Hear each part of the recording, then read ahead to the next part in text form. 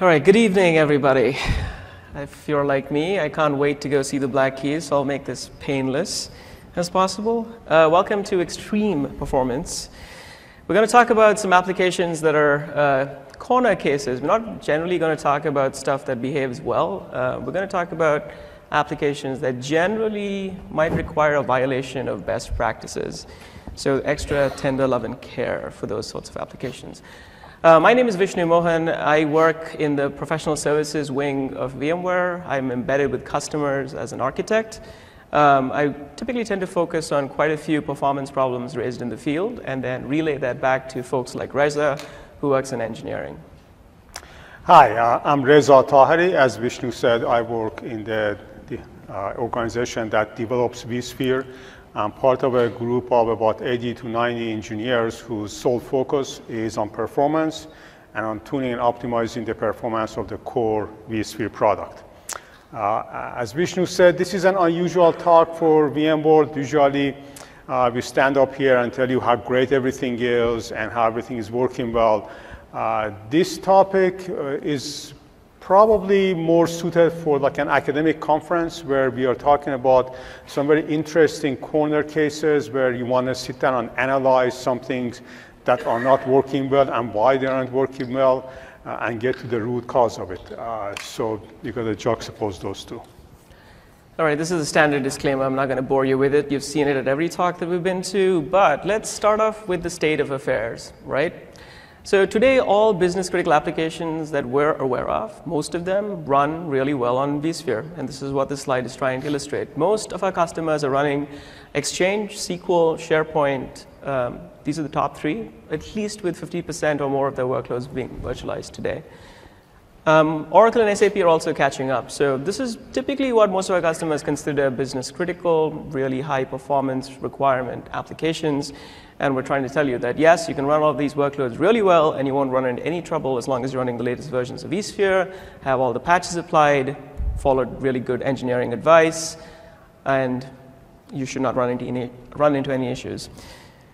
A history lesson for those of you who have ever used ESX1, very few of you, I imagine. We only had one vCPU support when it first came out, 2 gigs of RAM, very small, very tiny VMs that we could ever run on ESX. Through the years, we've added 2 vCPUs. The first release to have SMP was ESX2. Building on that, we added 4 vCPUs in a pretty decent milestone, 64 gigabytes per VM. And IOPS started to stretch into the hundreds of thousands. With vSphere 4, we went up to 8 vCPUs and arguably yet another important limit, 2 to 6 gigabytes of memory per VM. And we could do 300,000 IOPS. But vSphere 5 actually kind of made a quantum leap in that we went from 8 to 64 vCPUs. We went to a terabyte of memory in a single VM. We can actually push greater than 40 gigabits of throughput from a single ESX host. And we can also do 1 million IOPS from a single VM. Previous results have shown vSphere 5.0 was, you could hit this number with vSphere 5.0, the 1 million IOPS, but we had to use multiple VMs to do it. vSphere 5.5 was one of the first releases where we could actually do this from just a single VM. So this goes to show that, we can actually handle pretty intense workloads on vSphere today. Yeah, and this next one is one that, again, it's sort of a state of affairs where we are now, is one that I'm particularly proud of because I was associated with it, and we worked with a partner to disclose results on an industry standard benchmark with a third-party independent auditor with a very long audit report that you can look at and get all the details. Why this is interesting and why this is relevant to this talk is that when you look at the native result on this same benchmark, we got 1,416 transactions per second. Now, this is a benchmark that runs on SQL Server. It's extremely high demanding. It uses all the CPU to full saturation. It beats on the memory. It also has very high storage I/O requirements, about 120,000 IOPS. It also has very high networking requirements. And despite all of these, when we can excel in all of these axes and achieve a performance that's only about 1.5% off of native. Okay? So the key here is that with a normal even though high demanding, but not a corner case application, where you have nowhere to hide, you use all the CPU, all the memory, lots of I/O, lots of networking, you can still have good performance. But there are cases where that's not the case, and that's what we're going to talk about today.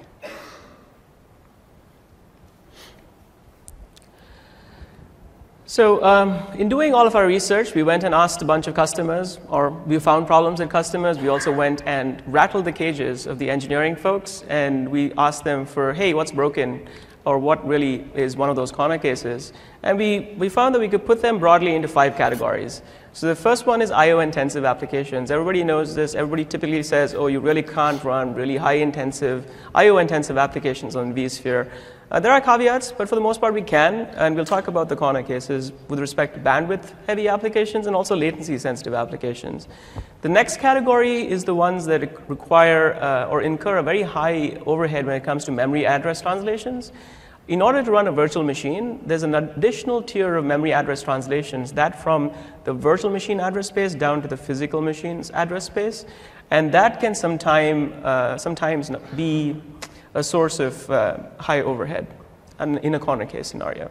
We also talk about applications that demonstrate a high rate of sleep and wake up. So if you have applications that are multi-threaded and also are sort of broadly fit into the producer-consumer category, so you usually have a thread that spins on one CPU producing data, and you have a thread on another CPU consuming that data as soon as it arrives.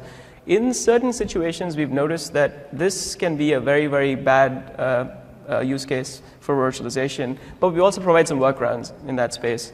For completeness sake, we're also going to talk a little bit about timer applications, or applications that require a lot from the timer in terms of their request rates for get time of day, for instance, are really high. We've sort of addressed most of them, but we're just going to talk about it for completeness' sake in case your application runs into that.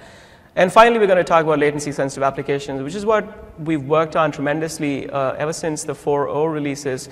We started to notice customers wanting to run a lot of low-latency workloads on their virtual machines, and we said, okay, we can't really do that today, and we're going to try and fix this as we have future releases, and it's really come around in vSphere 5.5, so we'll get into some of those details there. We're also going to tell you what we can do to, despite the fact if you're running into these situations where you do have these sorts of applications, what's the best you can do? How can you tune these? And also, we want to highlight, more importantly, that you really need a lot of good engineering common sense when it comes to like sizing these workloads and deploying them. Sometimes the bottleneck might not even be ESX. It might be somewhere deep down in your storage layer, or your networking layer, or even in firmware. Things that are completely out of the control of ESX. So we want to make sure that we're not going to dwell too much on that, but these can also have an impact on these really high performance requirements. And we also talk about these remaining challenges. Some of these challenges that we're going to talk about are fundamental. Regardless of the fact you run on KVM or Hyper-V or VMware today, you're probably going to run into these situations. And there's not really a very good story around them for some of it, but things are getting better with the cooperation of silicon and other things that we're doing on our stacks as well. So all of this data, like I mentioned, was collected from customers. It was also from in-house performance testing. It was also things that we were caught off guard, really. It's still a work in progress, like we mentioned. There's no really good answer for your best performance. If you want 100% of native, this is probably not going to happen anytime soon. And again, we're only going to focus on ESX itself. We're not going to talk about vSAN or NSX or any of the performance issues associated with any of those other stacks. We're just going to focus on core vSphere for now. We're also not going to look at vSphere bugs, although we will talk about some of the bugs that actually surfaced and made our problems a little harder to solve. But in generally, these issues are going to be present on any hypervisor, and it's a qualitative analysis, so it's kind of fuzzy. I mean, we have numbers, but at the same time, the interpretation of those numbers can be a little distracting. Okay, so let's not talk about things like bad engineering practices. You created a whole bunch of VMs and put them on one spindle. That's not what we're here to talk about. We also want you we also assume that you're running the latest versions of vSphere 5.5, using the latest paravirtual drivers, so on and so forth. You also followed the best practices available for each of our products. And again, really want to stress this, like always do apples to apples comparisons, make sure that what you're really benchmarking is ultimately a real virtualization problem. It's pretty hard to narrow it down, but if it is the case, then this talk is going to be useful to you. vSphere bugs that have already been reported, we're going to dwell on for just a little bit because it does affect us sometimes, but for the most part, the releases that we are talking about have them fixed. And then, even if we do make all of these recommendations, if the performance is acceptable, and the definition of acceptance varies from customer to customer, we want to highlight that there's still fundamental problems with virtualization. This is not going away anytime soon, or hopefully it will, but we'll see. All right, so the first category of applications that we're going to talk about is IOPS, or IO-intensive applications. So we've demonstrated, and this is on vSphere 5.1, that we can actually do 1 million IOPS from one VM. And this is the configuration. There's a blog article about this. This has been around for a while. What we tend to brush under the carpet is that in order to achieve this, we had to consume tremendous amounts of CPU. Even though this VM is only saying it's got what? It's 8 vCPUs and 48 gigs of RAM. It actually practically ended up chewing all of the CPU capacity on that box in order to deliver this sort of performance. So that's something we'll get into. And on the networking side, we can actually saturate 10 gigabit NICs today in terms of bandwidth.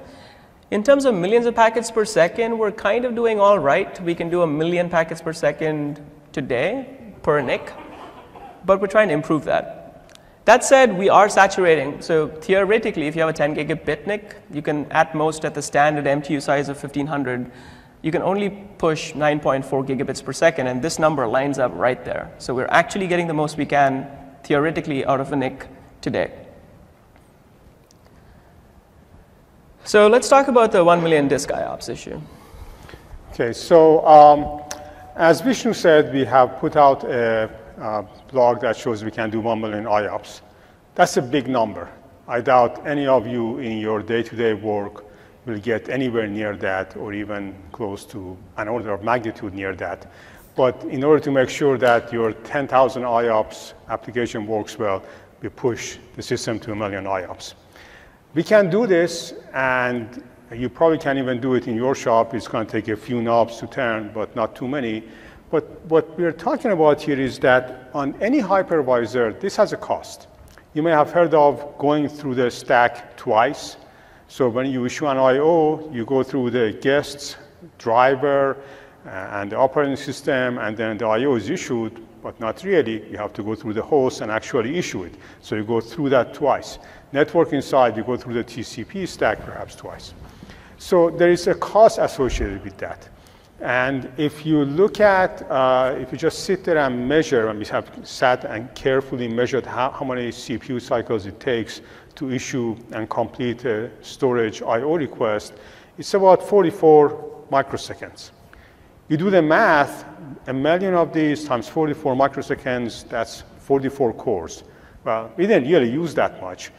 We have tuned the system through a lot of aggregation and coalescing and economies of scale to use a lot less than that.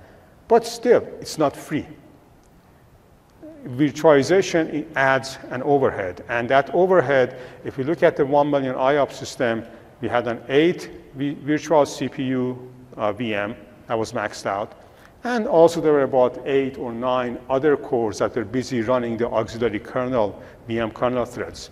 So there was a cost of about 16 cores total to do 1 million IOs. 8 of it on the guest, which is probably what you would find on your native system too, and the rest on VM kernel. So there is a cost associated with that. On the networking side, in general, we have done better. We have done better because the demands of networking, both in terms of packets per second and in terms of latency that we're going to talk about later, have been more stringent all along than storage I/O. Plus, we have hardware assist in the NICs to do some of the work that you would normally have the processor do. As a result, the cost is less. We have been able to do 1 million packets per second easily on 5.5 out of 1 VM. And the graph that we showed earlier, we were doing 8 million packets per second from all the VMs. To do that for 1 million IOPS, when actually we think we're measuring in the lab approaching 4 million packets per second for the next release. And that is taking up somewhere around 4 cores on the receive side. And the send side is even better than that. And if you do the math, the mental math, you see that's almost another order of magnitude better than how we are doing on the storage side. So that cost is less, but it is still there. That's fundamental to virtualization. So in general, to handle high IOPS or high networking packets per second, you have to tune for it, right? Virtualization adds a layer. If you are working on a physical system, you have to tune your app, you have to tune your OS, tune your configuration, tune your array, make sure everything is configured well to do lots of IOs per second. Well, here you add one more layer. You got to make sure that's tuned well and optimized well. Use best practices, etc.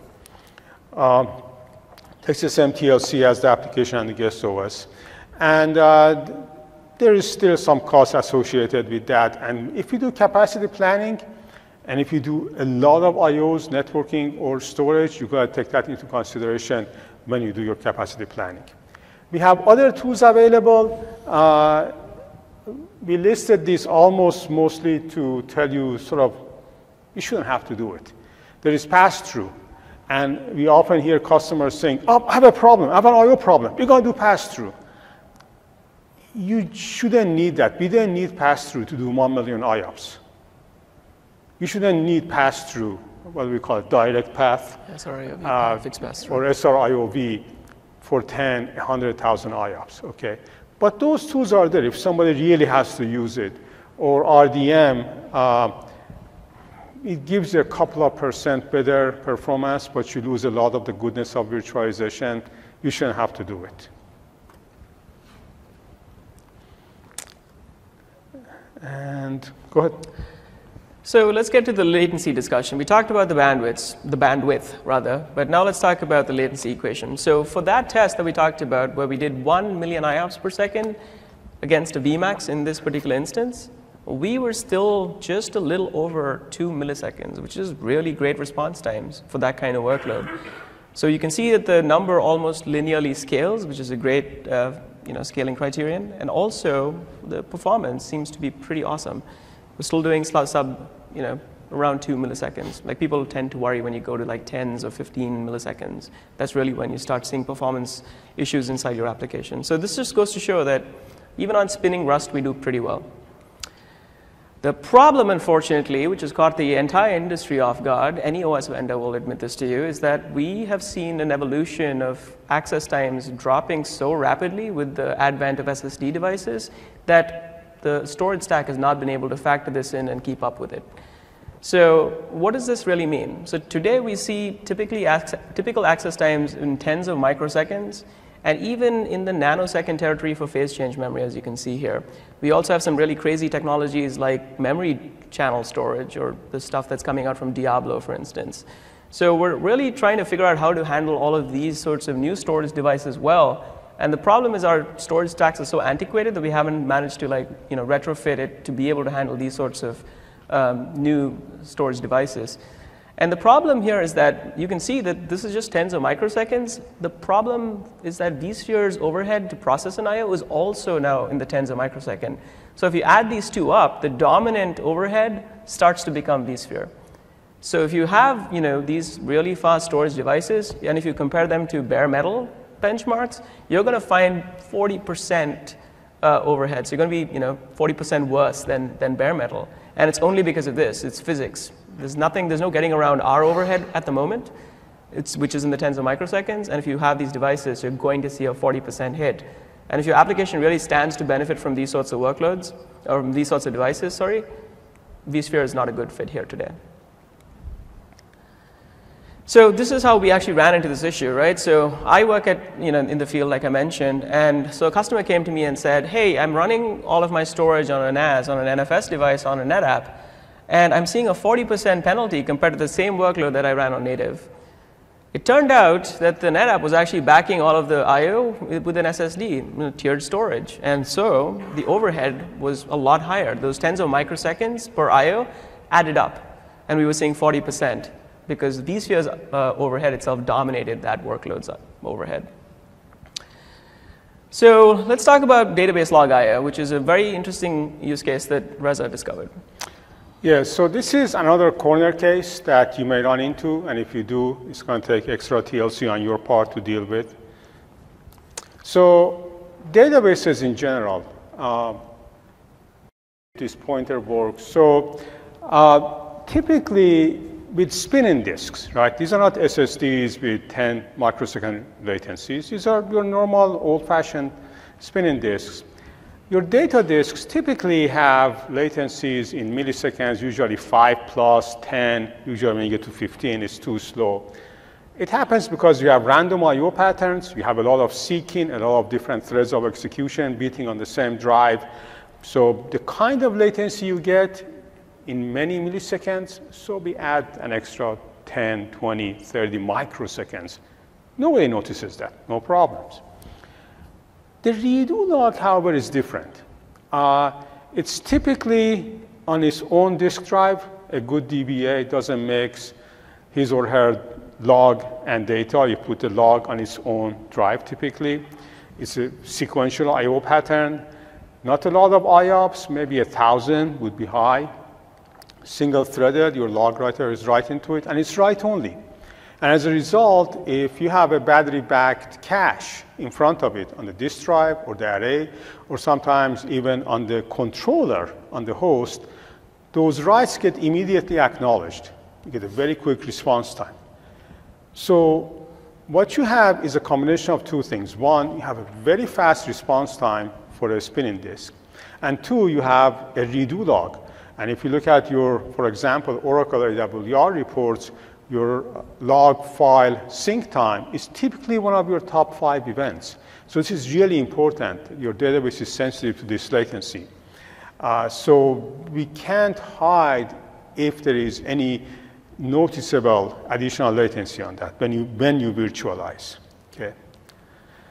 So what we have to do is that this is a case where you sort of have to go against what ESX tries to do to optimize performance, which is aggregate and coalesce for good CPU cycles per I/O at the expense of some latency. You want to reverse that. You want to say, no, I want the best latency. I don't care what the CPU cost is. It's only 1,000 I/Os per second, so that's fine.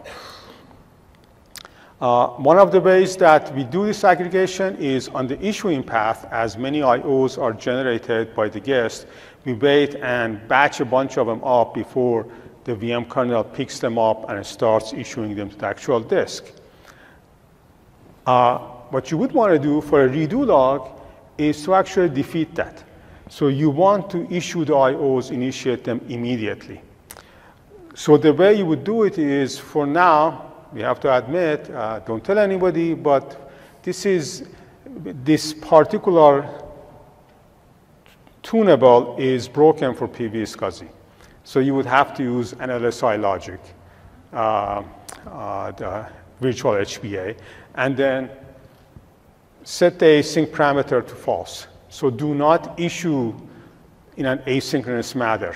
So when an I/O is issued by the guest, immediately pick it up and run with it so we get the best latency. There's a couple of other ways that you can do it. And thankfully, in the next release, this is going to be fixed for PV-SCSI, so you could force it, but you shouldn't even need it in the next release. Either dynamically deal with it, adjust to it, so you shouldn't even have to deal with it in the upcoming release. But right now, if you really care about your redo log, put on LSI logic, and set the async to false. That was on the issuing path. We also try to coalesce on the completion path. So the virtual interrupts that are delivered to the guest OS, we try to coalesce them as much as we can. Now, one thing that ESX does is it automatically detects how much I/O you are doing. If you are doing lots of I/O, it says, OK, let me collect like 10, 20 of them, and then issue an interrupt. But then if it senses dynamically that, hey, this is trickle I/O, I get an I/O every few milliseconds, and there is not a high I/O rate, then it tries to deliver those interrupts immediately. The problem arises if you put your data and log virtual devices on the same virtual bus. In which case, you are doing a lot of data I/O. So ESX looks and says, oh, gee, there's a lot of I/O going on this bus, so I better start coalescing them. And then these log I/Os get held up for the coalescing, and you pay price on latency. So you have to defeat that. One thing you can do is put the log device on a VHBA by itself. If the device is on a bus by itself, ESX detects a trickle I/O, issues interrupts immediately, no problem. But if you really have to put your log and data on the same bus, and you care about your log latency, perhaps you can do the trade-off. Give up some CPU, get your latency back by explicitly turning off and disabling interrupt coalescing. Okay, again, it's a corner case, but it could happen. So it's an issue on all hypervisors. It's a kind of a class problem we have been looking for. And it's going to become more and more noticeable as SSD latencies go down. Again, you may not, but even if it happens to you, you may not notice it depending on how sensitive the end user response time is to this. And here is an example where this is pretty much the biggest hammer that we have. We beat on ESX running a transaction processing system on a database, full force going full bore on the server. And we still see, when we do the tuning that we told you guys by disabling aggregation and coalescing, we match the native latency. Well, okay, so maybe on native is 0.4, on virtual is 0.402 or something, but good enough, close enough.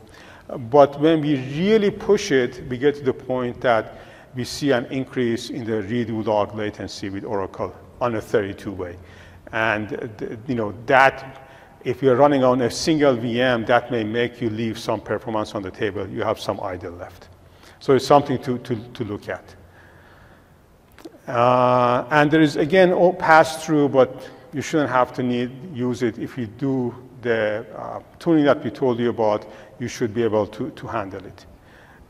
And on the networking side, as we said, latency has been an issue, but because it's been an issue for longer and we have done more work on it and there is more hardware assist available, it hasn't been as much of a problem. And we're going to come back at the end of the talk and talk about the latency-sensitive applications from a networking side again. All right, so this is the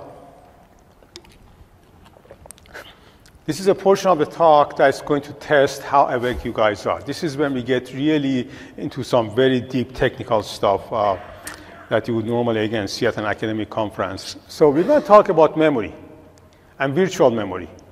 And virtual is a board that's overloaded here. Unfortunately, we're not talking about virtualization yet. We're just talking about virtual memory on an OS. So this is, you know, what you learned, like when I was going to school in the 70s, what we learned, and you guys, most of you in the, you know, in the past 10 years, you have virtual memory, you have your guest OS, it does translation, it translates to physical address, and then you have this thing called a transaction look-aside buffer that does this translation from virtual to physical on the fly. For every memory access, you get the translation. It's cached, no problem. Well, it only can cache so many of these translations. If you have more pages that you're juggling, you're going to have misses. When you have a miss on the TLB, you evict somebody and bring a new translation in, and you do it by going through a page table walk, going through the page tables, bringing a translation in, putting it in a TLB, and off you go. No problem. Well, virtualization throws a wrinkle in here. The guest has a virtual address. The guest has a physical address, but that's just, you know, imaginary. The data really resides in a page that the hypervisor knows about, and we call this the machine address. So in the old days, what we would do is we would have this concept called the software MMU, or also referred to as shadow page tables. If you go look at academic papers, you're going to see stuff about this. And the way this worked was that let's see, is it the next slide? Yeah, so you can see this red line here. So the guest has a translation from physical to virtual, and that from virtual to physical. And the physical address is really mapped to a machine address. There's a shadow page table on the side that the hypervisor maintains that directly maps the virtual address from the guest to the machine address. So when there's a TLB miss, we stuff an address in there into the hardware, and it actually goes and looks at our page table and gets a translation and puts it in the TLB, so everything is hunky-dory. Well, not so hunky-dory because that's really hard to maintain. Our engineers quite often say, when can we get rid of this? You know, just go and use hardware. And about 5-6 years ago, Intel and AMD both came out with assist for virtual memory. It's been a boon for us. It works really well. So what we do is we tell the hardware, the processor knows about the guest's virtual to physical mapping, and then we supply mapping from those physical addresses to real machine addresses. And so when there is a TLB miss, the processor does this two-dimensional page walk. It says, OK, I got these page tables, and I got these. OK, I'm going to go through them. And actually, for every translation from virtual to physical, it goes through multiple translations here. You can read about it in papers. But it works, and it works well. Well, how well does it work? So it gets rid of the exits, VM exits, which are a really expensive operation in virtualization. Wonderful. And we don't have those shadow page tables. There is no overhead in that involved. And it made our lives, the engineers' lives, easier to develop our wider VMs. OK, so is there a downside? Well, yeah. The downside is TLB misses are more expensive. When you're missing the TLB, in the old days, you would go get one translation from a page, stuff it. Now you have these two page tables, multiple levels of each, and you have to go through, if you have 4 levels here, 4 levels here, you have to go through 16 steps. It becomes expensive. OK. So what's the trade-off? What's the balance here? Well, it's been wonderful for us. Hardware assist is much cheaper. And as an example, this is sort of the poster child for the case where hardware assist helps. If you're compiling something, you have a lot of processes that are generated, and then they go away. You mess with the page tables in the guest. That's expensive. The hardware takes care of all of this. The performance of compiling Apache has doubled. Right? The hardware is great. And what's interesting is that even for something like this workload, when it's an OLTP workload, static processes, very high TLB miss rate, that's a poster child for the case where the TLB miss costs might hurt you. Even in that case, the hardware assist EPT is 3% faster. So from twice as fast to 3% faster for the worst case, that's great. You're done. Or maybe not. Well, so not so fast, right? So another customer was running an application, very large Java application, as you can see. It had 62 gigabytes of heap allocated to it. What we found with this application was it exhibited a pretty bad drop in performance. So it was 30 to 40% worse than physical. So the same Java application, when run on physical, was 30 to 40% faster. And so we looked at a whole bunch of things, and we noticed that the DTLB, so the data translation look-side buffer, the miss rates on that were really, really high. We can measure this with a tool called perf, or with ESX, you can measure it with the tool called VMKperf. So perf is like a little dtrace equivalent on Linux, if you're familiar with it. So we looked at these numbers, right? And they were mind-boggling. We have not seen numbers like this in the field. or even in engineering, really. So 18 million misses per second per core at peak. We haven't heard of it. And on average, it was still pretty high. It was 13 million per second per core. So this is a real corner case. Like, we haven't seen anything like this. And the problem here is, like we mentioned, was an order of n squared cost to process a DTLB miss. So this overhead added up pretty quickly. So we found, using those tools, that we spent an average of 16% just waiting for the hardware to give us a reply. What does this physical address map to, or what does the virtual address map to in the physical space? So this was consuming quite a lot, but there's also a bunch of indirect costs. Therefore, you see this, adding up really quickly, and it was peaking at 27% for several minutes. So what we did was, okay, maybe let's try turning off the hardware TLB. Technically, that's against all of our best practices recommendations. They tried everything. They even used large pages, as you would for a very large Java application. So they tried everything. They followed all of the directions that we had in the book. And then when they switched back to the software MMU, and we thought the overhead was going to be worse, it actually narrowed it down to 17% of native, and they were more than happy to virtualize this app. So what is the story here? Very few applications will ever exhibit this in the field. In fact, this was the only application that we ran into, talking to many, many customers, running really intense Java applications, that we saw this sort of behavior. And it's definitely one of those corner cases for the software MMU. So the only way to really fix this is if the DTLB grows larger, or the TLB itself grows larger. So what that means is we need more silicon space on all of these chips, from Intel and AMD, in order to actually be able to capture the working set size of such a large VM. There's also limits with that. Like with any caching layer, there's going to be a miss at some point, but where's that cost-benefit analysis? So how do you even check for this? Like we said, if you use what we call the VPMC setting, so if you enable the virtual performance management counters, the CPU counters directly up to the guest, which you can do with newer versions of ESX, you can just run perf, and you will see this. All you have to do is run perf stat, and it'll tell you your DTLB miss rates are really, really large. They're dominating pretty much all of your overhead. You can also use VMK perf if you choose to become familiar with it. There's documentation out there. It's available on every newer release of ESX, I want to say with the 5.x releases. And again, we don't want you to use this for everything, right? So only use this when you run into this corner case, you have enough data to back that decision up, and in all of the cases, just use the hardware MMU. It's probably going to be faster. Use large pages, use the hardware MMU, you're probably going to be well served. Okay, so let's talk about another class of applications. So we have really high rates of sleep and wake up. So what this really means is that we have these two threads, like I mentioned earlier, one that's producing data, one that's consuming data, sitting on two different cores. So it's typically like a ping pong, right? We're waiting for data going back and forth between the cores, and usually the thread that's waiting for data, the consumer, is usually put to sleep. And while the native thread sleeps, like the OS has to figure out, okay, there's data for it to process, so let's wake it up, right? How does the OS do this on native?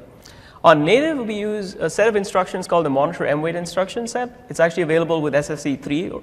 So this is a very efficient technique. So we don't actually have to spin and wait forever. Like spinning is very expensive because it keeps the core really busy, very poor consolidation for you if you care about that, and also it consumes a lot of energy. So you're actually wasting a lot more electricity if you did the whole naive spinning approach. So monitor mwait essentially is optimizing that by saying if something writes to a particular location in memory, I immediately know that I need to wake up that core. So it's a very efficient method, and also saves you a lot of power and CPU utilization. On virtual, unfortunately, for these sorts of applications, we don't virtualize the mwait instruction always. There are some efforts by KVM to try and virtualize this. We also have internal efforts to try and use the mwait instruction wherever it makes sense. But it's a very hard instruction to virtualize in general. So what do we resort to? We actually resort to what we call a rescheduling interrupt. So a rescheduling interrupt is a really kludgy way of doing this. So basically what the producer core does is it has to issue what we call an interprocessor interrupt. So the interprocessor interrupt is sent to the thread that's sitting on that core waiting to process it, that's actually idle, and says, wake up, there's work for you to do. This res interrupt translating into the IPI is incredibly expensive. It takes a long time for this thing to actually work. So we want to avoid this wherever possible. And like I said, this can be observed on any hypervisor. If you're running KVM or ESX, all of them have this fundamental problem. They really can't virtualize monitor and mwait really well. So what do we do? So how did this problem present itself? So this was really pathologically bad. Like, it was 1/6 the performance of native. And as you can expect, the customer was livid. Like, what is going on? So our initial triage, so when we actually looked at this problem, we were like, oh, let's go through all the performance best practices. And sure enough, we ran into this corner case where there's this facility on newer chips called supervisor mode execution prevention. It's really to do exploit mitigation. So it like protects your pages and stuff like that. So we had a bad implementation of some of this, or using this feature, we had a bad implementation that we fixed. So that's outlined in the KB. Just enabling that workaround or applying the patch gave us 3 to 4 times more, better performance. 3 to 4 times 1/6 is really not much. So it wasn't good enough for our customer. It's around half, as native. So we also noticed we ran into flex priority. So flex priority is another feature that's typically turned off because of a CPU bug. So this is actually a problem with Intel CPUs. So unless you apply a microcode fix, flex priority by default is disabled.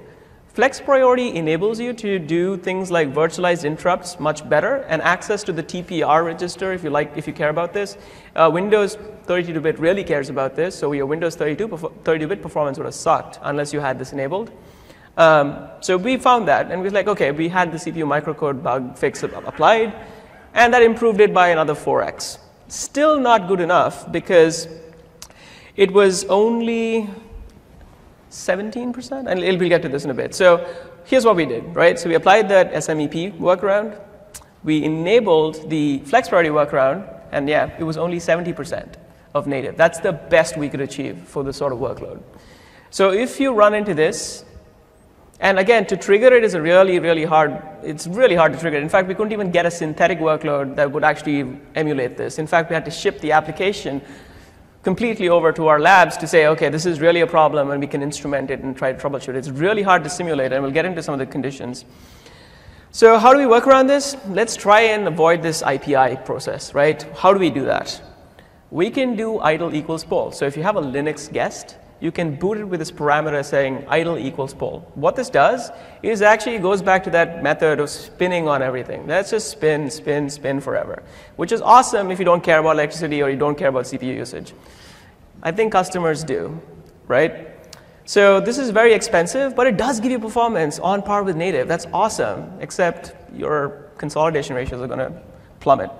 And also, it was very expensive in terms of power. There's a workaround, a sort of kludgy workaround. Why don't we collocate the producer and the consumer thread on the same CPU?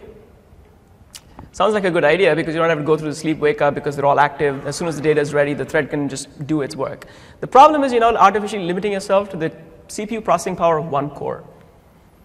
So that's not really interesting for us as well.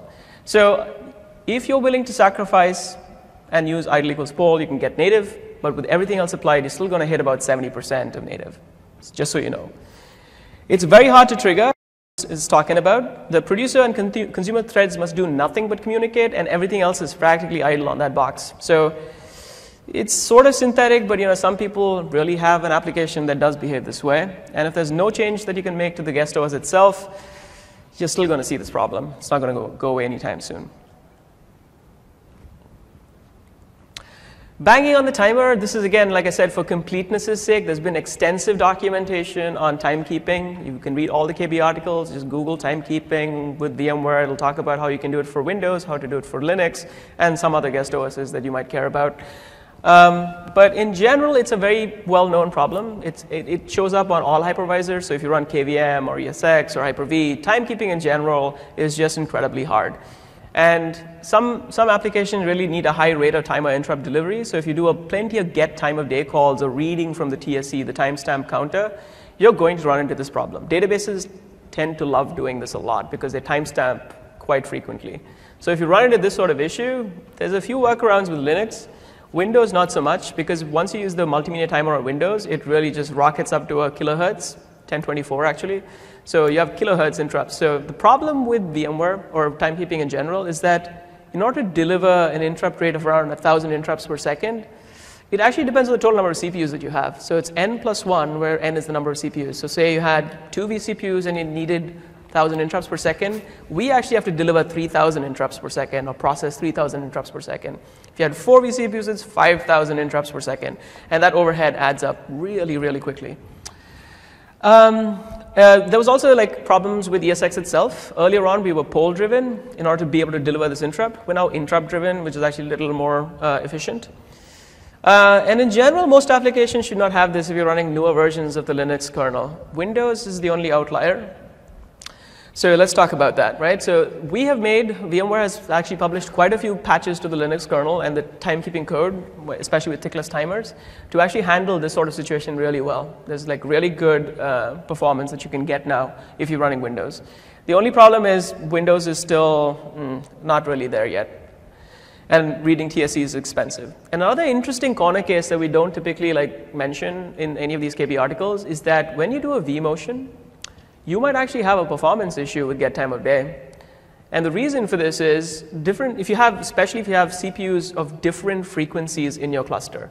If they're all homogeneous, you might not run into this, except in a corner case when you're using like different C states, so different rates of frequency being applied to the CPU. So if you migrate a VM from say X megahertz to Y megahertz, the delta from X and Y, during that time when we try to spin up to match the original CPU speed on the VM, we're going to do a VM exit. And like we said, VM exit is a bad word in virtualization. Every time that you see VM exit, just run, because it's really expensive. So we try to avoid that as much as we can. But in these situations, unfortunately, every time we do a get time of day request, we have to do a VM exit to give you the correct time into the VM. It's very expensive.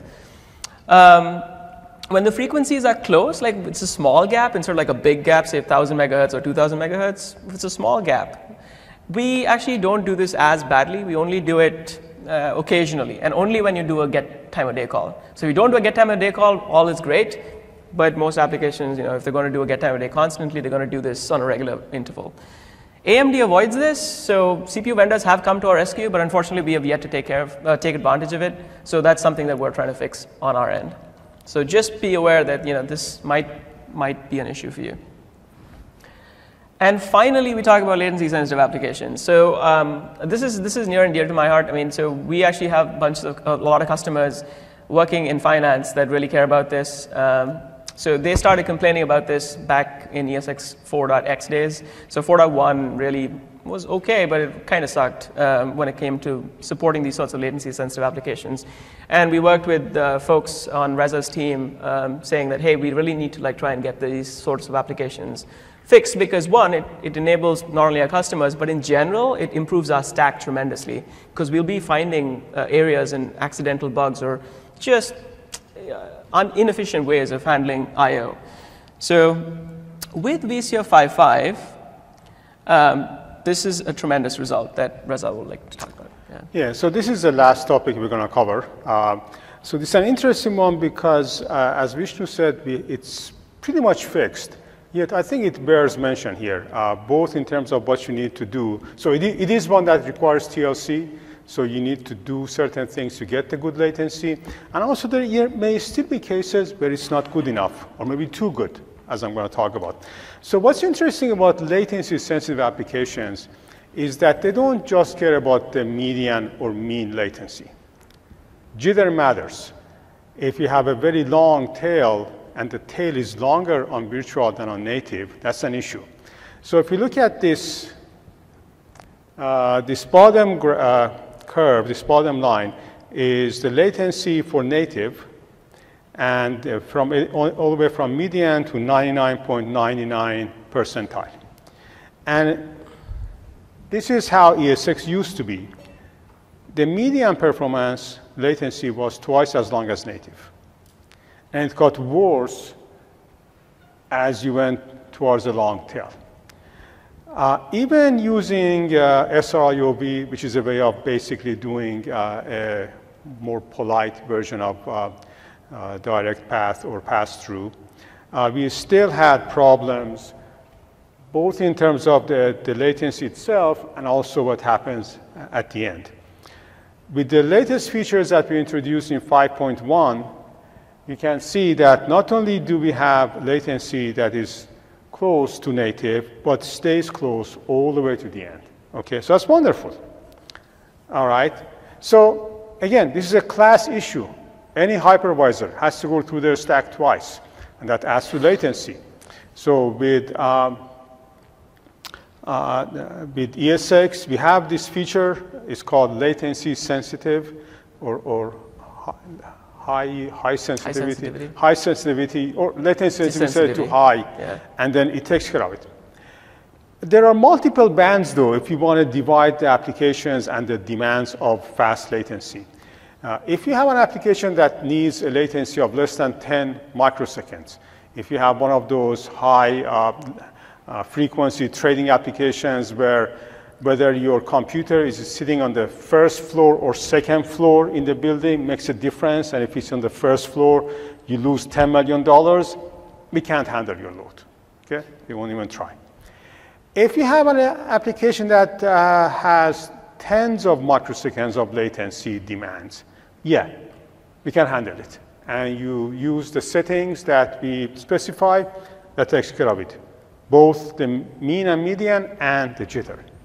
What's interesting, again, this is a question of TLC on your part, is what happens if your latency demands are even longer? So what if you can tolerate hundreds of microseconds of latency, or maybe a millisecond? So yeah, we can handle that. Obviously, if we can handle 10 microseconds, we can handle 100. The difference here is that to get that 10 microseconds, you basically have to take a core and reserve it for the VM. You say, I don't want anything else to run here because I want the VM to be able to get back and do its job immediately. I don't want to have to compete with other VMs. And your application, your customers may not be willing to do that when your demands are only a millisecond versus somebody who needed tens of microseconds. So again, this is something that you need to figure out. You know, how much are you willing to do, and are you willing to turn the knobs that are required to get this kind of a latency? So, summary, these performance problems are very rare. These are corner cases. But these are, we try to be aware of them. We try to find them at VMware, so you don't have to, or if you do, we have already seen them. A lot of these applications, what they need is extra TLC. Virtualization is great, but for a demanding application, if you have a demanding application on a physical system, you don't just throw it on. You tune for it, you configure for it, you administer for it. Here you have one more layer. You have to do that on the hypervisor too. You have to apply best practices, go to the latest releases, etc.